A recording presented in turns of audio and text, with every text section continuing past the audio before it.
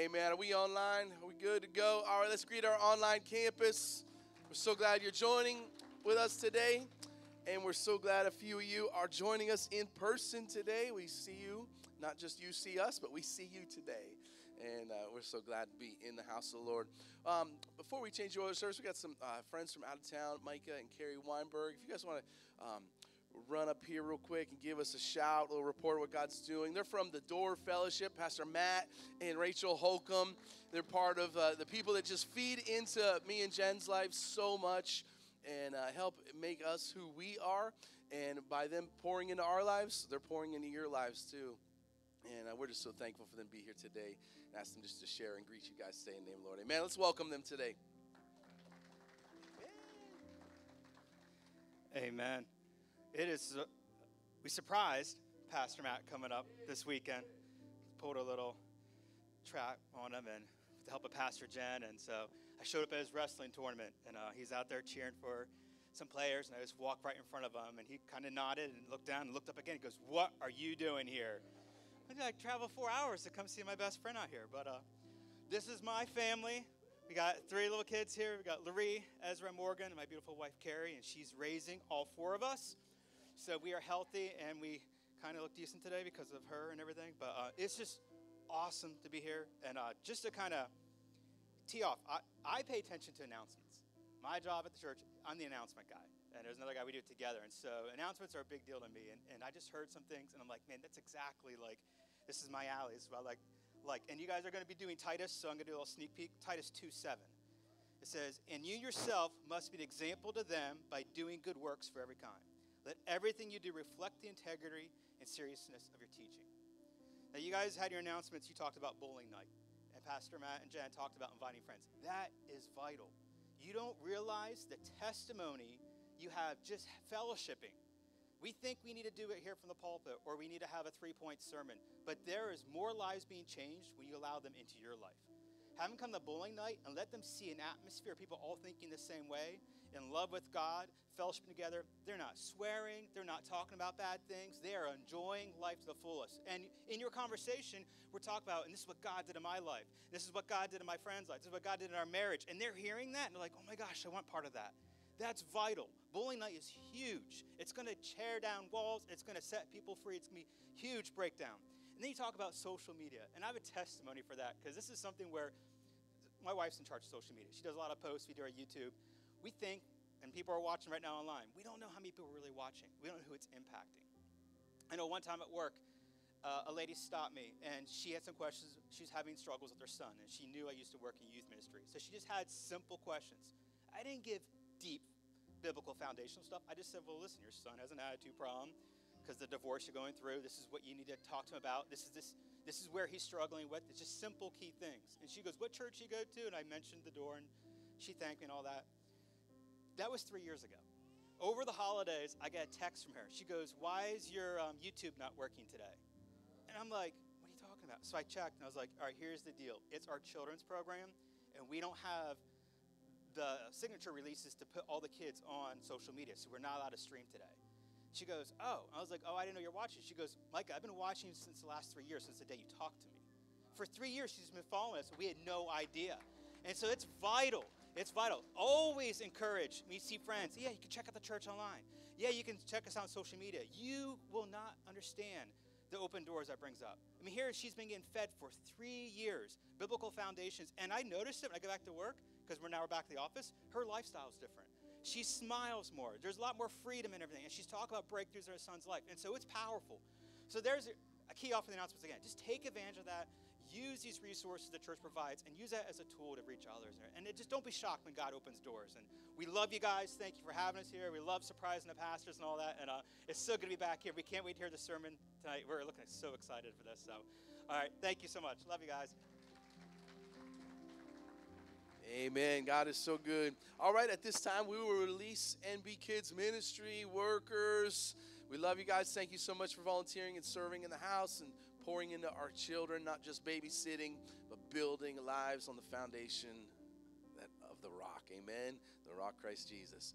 At this time, hey, just so you know, if you don't know my schedule, this is wrestling season, postseason. This is where everything wraps up. So the last 2 weeks, our founding pastor, my dad, has been delivering a sermon. Today, my mom, a part of the tag team dynamic duo, the founding pastors of the church, will be delivering the sermon. And then as we go into this final week of wrestling, we actually have two of our wrestlers, one of them from our house right here, Abe Keep, Chrissy's son, made it to states. We have two kids on our team, made it to the state finals, so we'll be leaving Wednesday, coming back late Saturday night. So pray for us, pray for the ministry, and keep us safe, and pray for our opportunities I can minister in that arena. Amen. And I love that, get to talk to so many coaches, wrestlers from all over the state, and it's a fantastic open door for God to use us through that. So we're excited about that. So we'll have one more in-house guest ministry next Sunday. You have to come to find out who and hear the word. And then after that, I'll be back, amen? And you better be ready, because it'll be 4 weeks off, and I'll be rip-raring ready to go. So God is good. So would you stand with me and welcome one of our founding pastors, Sister Ann Friend, as she comes up. I'll go get the other pulpit.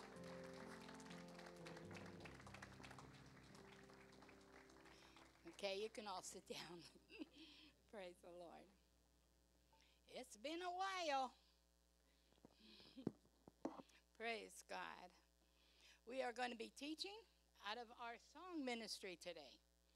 I am teaching out of Ezekiel and the dry bones and the valley. Holly picked all the right songs. And praise the Lord. I hope by the time you leave here today, you will be speaking to some of your dry bones. Praise God. He is so good to us. I don't know what kind of week you had. I had a wonderful week in the Lord. And we've learned the last 2 weeks what's in your heart, and then what's in your hand, and then what's in your heart. And today it is who is the Lord to you, and what you hear and see. Praise God. All righty, I will start. I had pages on top of pages here. Okay, Ezekiel 37, 1 through 16. Everybody know this story? Hallelujah. Okay, we're going to read it. The hand of the Lord was upon me, this is Ezekiel, and carried me out in the spirit of the Lord, and sent me down in the midst of the valley, which was full of dry bones. Think of you. The Lord takes you somewhere and shows you a bunch of dead people. Already, you're probably in a bad place. You know, you're probably already thinking, what am I going to do about this? Now, in our lives, we have a whole lot of dry bones. We have unsaved family. We have unsaved circumstances. We have places where we just are confused. We don't understand. Those are dry bones. Those are dead things in our life. And we got to realize when we come to that spot, rely on the Lord, because we all have dry bones in our life. And it's not a one-time thing. It's over and over and over, all through your life. Okay, let's go on and read this. 2, and caused me to pass by them round about, and behold, there were many in the open valley, and lo, they were very dry. Dry is dry. We have big problems and we have little problems, but they were dry bones, and they were very dry. I got a kick out of that part. I thought, well, something's dry. We all have had dried fruit, but what's very dry? Turns into potato chips. I don't know. And he said unto me, Son of man, can these bones live? And I answered, Lord, you know. Sometimes the Lord will ask us a question and we cannot answer. We don't have the faith to know. We hear someone has a disease or something, will you pray? And part of your brain goes, well, I'll pray, but I don't have hope. And so what did Elijah say? Ezekiel say, God, you know. That's a good cop-out. Of course God knows. When we're praying about something, of course he knows. But it just was kind of funny. Ezekiel, he goes, God, you know. And again he said unto me, prophesy unto these bones. If the Lord told you to prophesy on a problem that's in your life, do you have the faith to prophesy to it? Do you have the hope to prophesy to it? Or do you just look at it like it's a dead bone? It's very dead, dried up, very dry. And quit praying about it? We can't quit praying. My sister prayed 25 years before she saw her husband saved. 25 years. And our whole family said, throw it away, And she prayed, and she saw him saved for 6 months before he went to be with the Lord. And he wasn't just saved. He was saved, sanctified, and filled with the Holy Ghost. He had read 3 Bibles in that 6 months. 6 months. And it was just wonderful. She kept believing. Praise the Lord. So don't give up. Your time is not God's time. And God's time is not your time. We will believe what the Lord says. Okay. Thus saith the Lord God unto these, behold, I will cause breath to enter into you, and you shall live. Wow. And I will lay muscle upon you, and you will bring up flesh upon you, and cover you with skin, and put breath in you, and you shall live, and you shall know that I am the Lord. What does the Lord have to do in your life before you stop and say, yes, he is the Lord? What happens in your life before you're sure and can't be shaken and you're upon the rock, and no matter what happens and who says what, you know the Lord is the Lord? Today we're hearing and seeing a lot of things in the last days. It says we shall hear of wars and rumors of wars. I don't know why we're all unraveled. We know we're going to hear. The Bible says so. Read the Word. And he wants us to live and to know how to pray and to keep our eyes on him. He said, my seed will never go begging for bread. And I want to tell you, this body, we have given away bread for 35 years. There's no way we're going to go begging for bread. And this week I learned how to make canned bread. So we're going to have bread. All right. So I prophesied as I was commanded. And as I prophesied, there was a noise. When you're praying, do you ever hear a noise? We had someone pray in this house. We were having 24-hour prayer. And it was 2 in the morning. We did an hour apiece. 2 in the morning, he heard a noise when he was praying, and he ran out of the building. Didn't lock the doors, didn't shut the lights off. He left. Next person came in, and nobody was here. He heard the noise, and he stopped. If you hear a noise when you're praying, don't stop.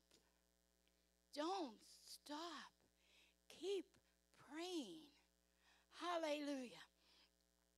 And behold, a shaking. A shaking. We all know what happened with Paul and Silas in the jail when there was a shaking. If you feel a shaking, I've been in services where women start shaking. I knew a man that started shaking. The Spirit of the Lord was on him, and he just shaking. Someone said, should we call 911? I said, leave him alone. The Lord's dealing with him. He's either loosening him from something or putting something in. Let God deal with people. And if you start shaking when you're praying, it's okay. Hallelujah. Praise the Lord. And the bones came together, bone to bone. And when I beheld, lo, the muscle and the flesh came up upon them, and the skin covered them above, but there was no breath in them. Think about this picture. I don't know if you think about pictures when you're reading the Bible, but here's standing a bunch of dead people. We've all gone to funeral parlors. How would you feel if that guy or woman got up and stood up? Still not breathing, but standing up. You probably would run out. But here is Ezekiel. I don't know why I want to call this guy Elijah every day. But Ezekiel, he has this whole army of men standing up, but they're still dead. What would you do? How would you feel? The Lord answers part of your question, part of your promise. but not the whole thing yet. Are you ready to call it false? Are you ready to walk away from it? Or are you ready to hang on? Are you going to hold on? But Lord, this ain't how I imagined you. That you would raise up dead people and they're still dead? Why didn't you do the whole thing? And sometimes we think that. Well, Lord, you brought them into the church. You got them saved, but they're not changing. Lord, change them. Lord, do a work in them. You know He is and we don't know it. The Lord works on people when we don't even know what He's doing. He is working inside them. He is changing their knower, that now they know the voice of the Lord. Now they know the word is true. Now they know without a doubt. Our knower has to grow within us, because also in the last days are many false prophets. And we have to know when they're talking, this isn't my Jesus. This isn't from my Bible. No, I will not accept that. And I don't care if 5 million people accept it. If my knower says no, it's no. But Lord, so-and-so is believing it. Lord, so-and-so is preaching it. Lord, so-and-so I love forever. And he just is standing on this. And he says, I'm foolish because I don't believe it. No. Remember, people out there, they do not command us. The voice of the Lord commands us. Don't worry about they make fun. They mock you. Who would you rather have against you? People or the Lord? When I get in that circumstance, I think, oh, well, I guess you're going to walk away because I am believing the Lord. We have to get strong like that in these days. Believe the Lord all the way. Believe what the Lord says. Don't worry about them, they, and theirs. Don't worry about that. You show me in Scripture. If you want to counsel me and you don't have Scripture, you better believe it's going to go in this ear and out that ear. Some people just get saved and they want to counsel us. And they've only been saved a short time. How long have you been saved? How long have you been reading the Word of God? How long have you known the Lord? And you're going to take advice from unsaved people or newly saved people? Think about it next time you ask an unsaved person for advice. Just think about it. What do they know? They don't know your God. They don't know Him. In the midst of the valley, you see the Lord in there. Who could stand up? Dead people, but God. Who can save a drunkard? But God. Who can heal a cancerous patient? But God. Who can bring a prodigal son home? But God. Who can make a man see the things of the Lord that he has refused for 25 years? But God. Who can give you a child when everybody told you you couldn't have one? But God. Who can change our life? But God. Only God. Only God. We can't even pat ourselves on the back. I don't know about you. I couldn't do it if I tried.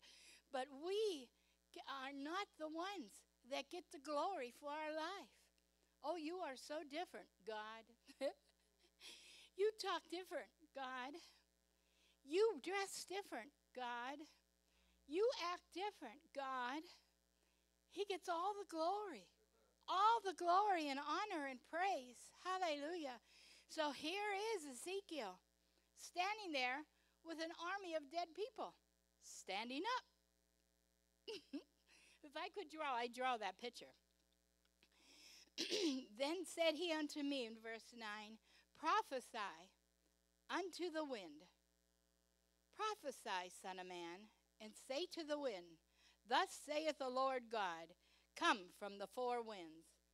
Could you say the word of the Lord to the air? Or are you worried someone might see you? Someone might talk to you. Sometimes I go outside and I'll just say, in the name of Jesus, in the name of Jesus, spread your word throughout this neighborhood, Lord. In the name of Jesus, let all my children go forth shouting your word. Let all my grandchildren grow stronger and stronger and stronger in you, Lord. Let them grow knowing you from the beginning to the end. Let my great-grandchildren, Lord, have you planted so deep that as there is no idea, no wind, no doctrine can take them out of your hand. In the name of Jesus. I go outside and I walk the square of my yard, and I'm proclaiming this stuff to the wind. And one day, one of my neighbors, Patty, come over and she says, I didn't see anybody out there. Who are you talking to? And I says, I was talking to the wind. I was proclaiming my family. And then I start mentioning the people in the church by name. Lord, you see them, the circles they can meet and testify to that I will never know these people. Use them, Lord, to open their mouth. Let that word float to the top. Let it run out of their mouth. And even if once it comes out, they think, why did I say that? Let them know it's because of you, Lord. Let them know it's because of you. Hallelujah. Praise the Lord. Okay, come from the four winds, O breath, and breathe upon these slain. See, they're still dead. He said slain. Breathe upon these dead people, Lord, that they may live. Hallelujah. There is no situation our God is not king over. No situation. Oh, hallelujah. He said that they may live. I can't imagine looking. You know, there have been times I've gone to funeral parlors and I've prayed over the person to get up, or I've gone to ICU and they died and we prayed that they would raise up. I can't imagine if there was, I don't know how many here, 100? It was an army, so who knows? A bunch of them. And pray that they may live. Wow. Their clothes were all probably blood-stained. I don't know about it. I don't know if the clothes just automatically came on them or what when they stood up. They were bones. How did this happen? So when the muscle starts going on them and the skin, and then they stand, did the clothes just come up with them? Hallelujah. Hallelujah. Our God is so marvelous. I may ask him when we get to heaven, Lord, show me this picture. How did this happen? Remember, we're going to be there a long time. There's no expiration date on heaven. We're going to be there. And who knows, by the time we're there, I may not even care, but it sounds like a good movie.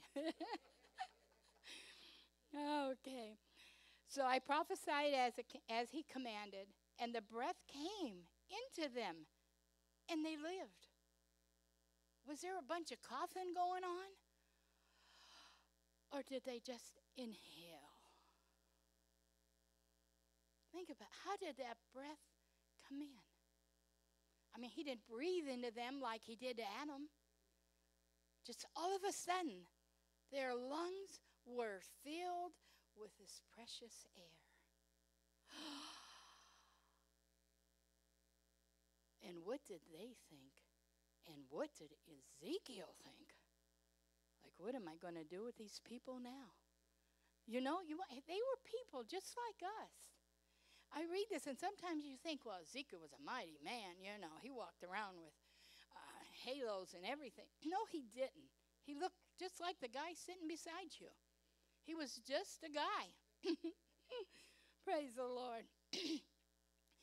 And they stood 10, and they stood upon their feet, an exceeding great army.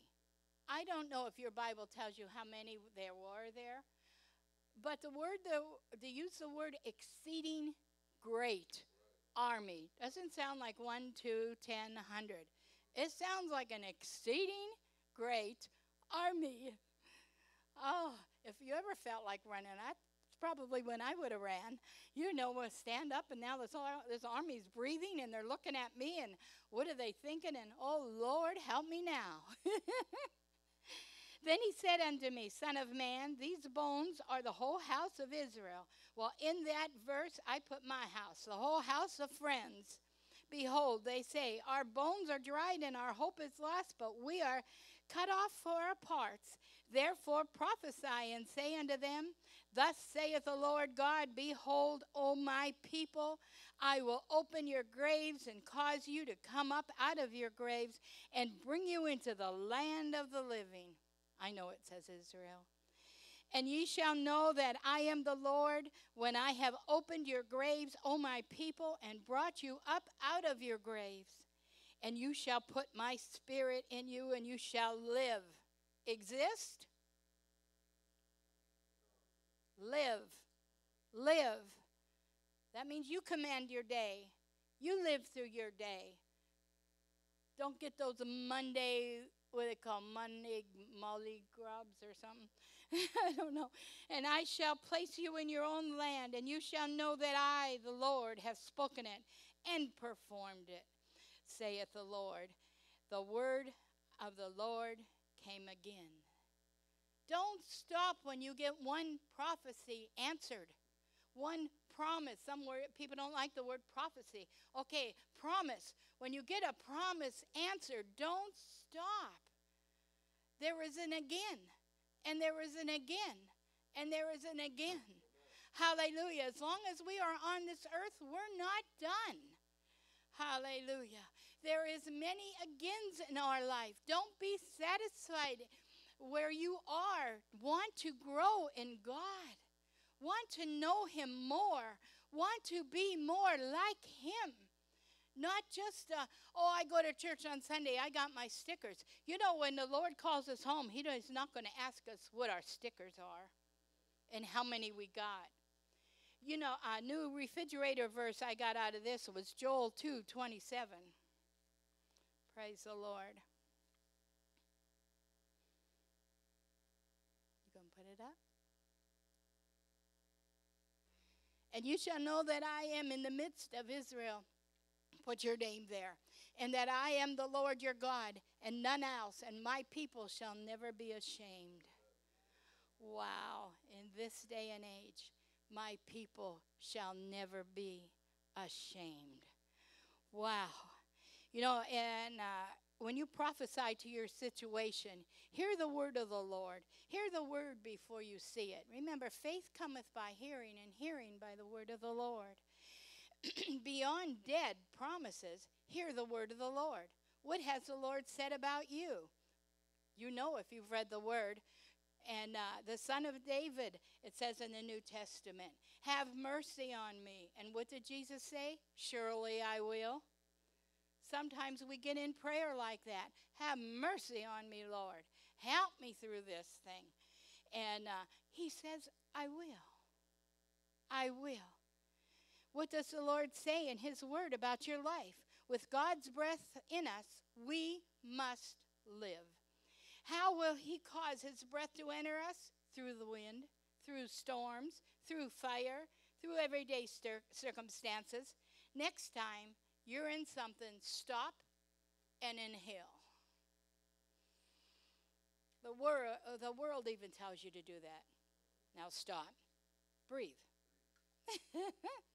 Next time we get into circumstances and we know we need God like never before, stop and breathe and give him a minute to steer you right. Oh boy, the Lord God breathe that we may live. Obedience to God in verse 7, and I again prophesied as he commanded. Once you come into obedience to him, you will see life promises will be fulfilled like dominoes. You will be part of that great army. And after all that, sometimes people get discouraged. And they indeed say, don't get caught up in all that stuff. Excuse me, what I was caught up in before wasn't that good. So I will get caught up in all that stuff. People say things like even you're not brainwashed. Yeah, brainwashed. And I say, do you know me? My brain needed washed. And thank the good Lord, he washed it. Praise God. They say things sometimes people say because they want to hurt you. They want to throw a dart at you. They want to make you belittle. And really, you stand there with your head held high. You belong to the one and only King that there is. You belong to the reigning Savior. You belong to the one that's going to take you from the beginning to the end, through the whole middle, and you're going to live eternity with him. Hallelujah. So if you want to stand in dead shoes, go ahead, but I'm going to stand on a rock. And it's not slippery, thank the Lord. It's not a slippery walk. Okay. No other voice will I follow. No other destiny will I fulfill. I have come too far to turn back now.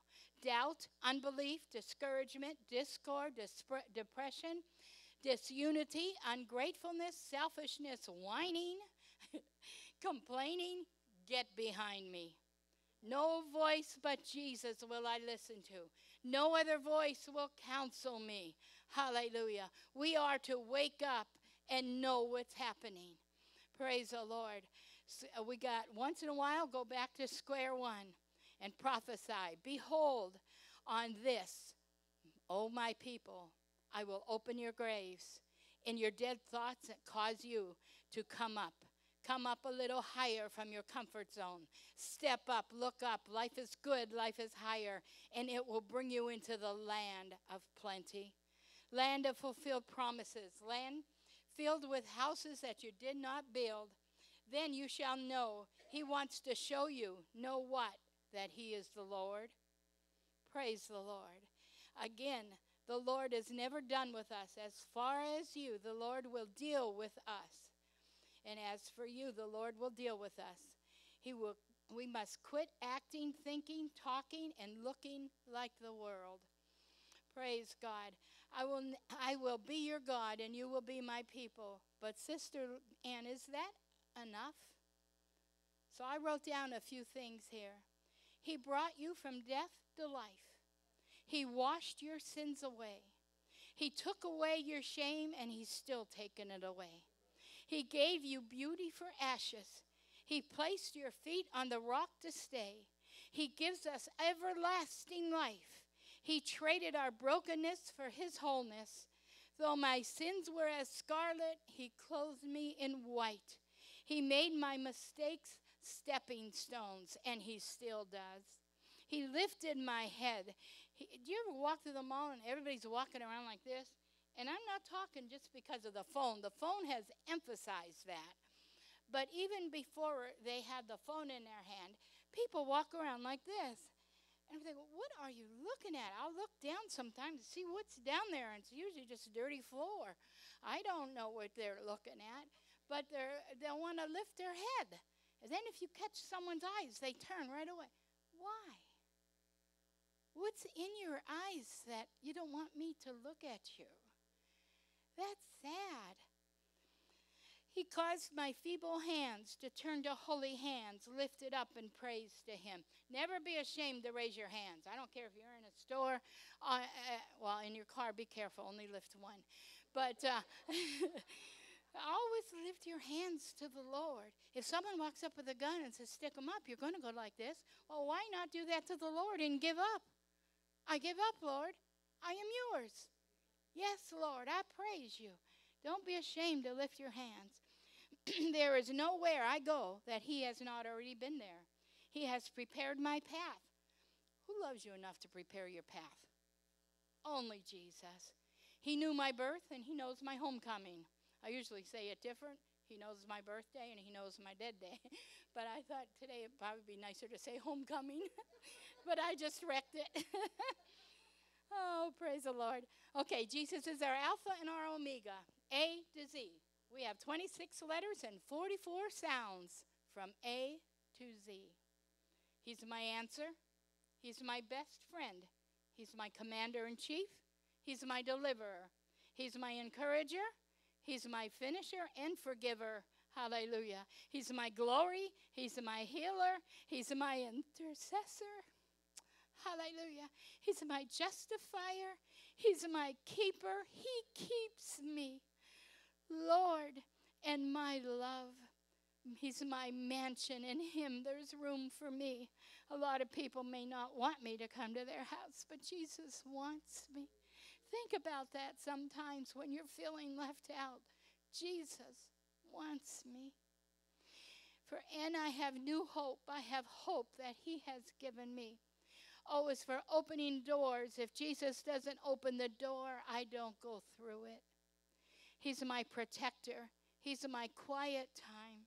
He's my restorer. He's my second chance. And how many more chances? There's not a number for how many chances the Lord has given me. Hallelujah. He's my teacher.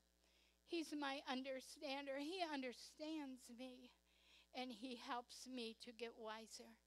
He's my victory. He's my wisdom. He's my example. He's my yoke destroyer, and he is my zeal. Praise God. Why are you always smiling, Sister Ann? Why are you always saying you're good? Why are you always happy? You don't know where I come from. You don't know, have no idea where I come from. Can he find faith in you when he returns? With an almighty yes, say he can. He will find faith in me when he returns. Oh, dry bones, hear the word of the Lord. Move, come together, live, know your God. Be his people. Can a man have two masters? The Bible says no. You will love one and hate the other. I don't know how people can know about the Lord and not be the Lord's. There is a conviction that I would never want to live under. We get conviction when we think wrong. If you actually do wrong, you get that conviction. But to continually live wrong with that conviction over you, I think I'd rather carry a 500-pound weight on my back. That's not a good. As soon as I start to feel that feeling, boy, I go crying to the Lord and say, Lord, lift this, and help me to be better. Praise God. Praise God. We are to be his people. We choose life. We live. Surround us, Lord, so much that is only you we hear and we see. Thank you, Jesus. Praise you, Jesus. And I love you, Jesus, to be coming out of your mouth all day. Be glorified. All power, all honor, all glory is yours, Lord. And remember, don't compare you to someone else. We are all different. Because once you start comparing, you start competing. And once you start competing, you start compromising. We don't want to compromise. We want to do what the Lord has for us. The Bible says, work out your salvation in fear and trembling. We work out our salvation. We're all different. When I first got saved in the 70s, Tammy Mae was on TV. Tammy Faye, I don't know if you people even know her anymore. But the Lord, when I got saved, told me, wash my face. Because I wore lots of makeup. And so I obeyed. And I washed my face and I threw away all this glittery stuff and junk. And then I turned Christian TV on, and she had on more makeup than I wore in a month. And she's preaching the word of God. And I thought, well, that's not right. What's going on here?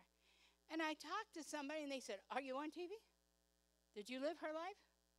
Where'd you wear your makeup? She didn't wear her makeup there. Now, why don't you just keep your eyes on the Lord and let her live her life, and you stay over here where you belong? I said, well, okay, good rebuke. You know? So we can't compare, we can't compete, and we cannot, under any circumstance, compromise. We know our walk. So praise the Lord. Praise the Lord. God is good. Isn't he good? And between that and the songs, I hope you remember, speak to the dry bones And when they rattle, don't get scared. And when they stand up, don't run. And when they begin to breathe, don't question, but let it be in the hands of the Lord. And soon you will turn and see your family, your sick, and your possessed set free. Hallelujah. You want to see that day? Let's stand. Praise God. He is so good. Oh, okay. All right, let's pray. Praise the Lord. Thank you, Jesus. Lord, I pray this word sink into hearts, Lord Jesus, and that you bring it to their remembrance, Lord, every time they come in a situation where there's dry bones rattling in front of them, Lord, that we serve you and you are all together and you are going to make us all together. Hallelujah, because the word says you finished the work you started. And I know you started a work in everyone in this building today. And Lord Jesus, finish it, Lord. Finish it, Lord. And we give you all the glory. Thank you, Jesus. Amen. Pastor. Amen. How many appreciate that word this morning? Amen. Hallelujah. Hallelujah. Well, we thank you for coming. We ask you to join us in the family room next door for some fellowship and refreshments and just a time to encourage one another. But if anybody does need any special prayer, feel free to come on up front here. But we love you. Be blessed. Have a great week this week. And remember, you've been to service. Now go be the church. In Jesus' name, amen. God bless you guys.